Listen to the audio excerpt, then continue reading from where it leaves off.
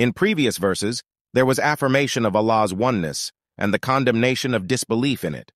Affirmed now is the belief in prophethood as well as the necessity of following the messenger, so that we stand informed that the rejection of prophethood or refusal to obey the prophet is also an act of disbelief, kufr, like the rejection of the oneness of Allah. Commentary: love is something secret. Whether or not a person loves another person or loves less or more are questions which cannot be answered precisely.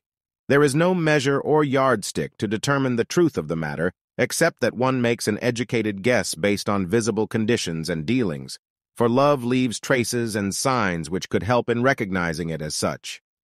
Now in these verses, Allah Almighty tells those who claimed that they loved Allah and hoped to be loved by Him above the real criterion of His love.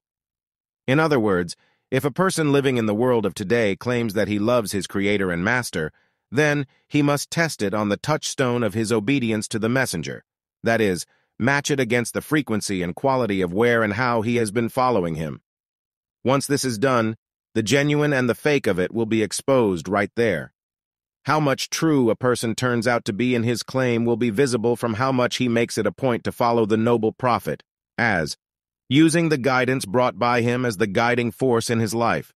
The same test will show that the weaker a person is in his claim, so equally weak he shall be in his obedience to the prophet Aaron.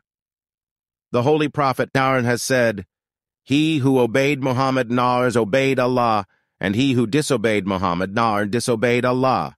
Tafsir Majari.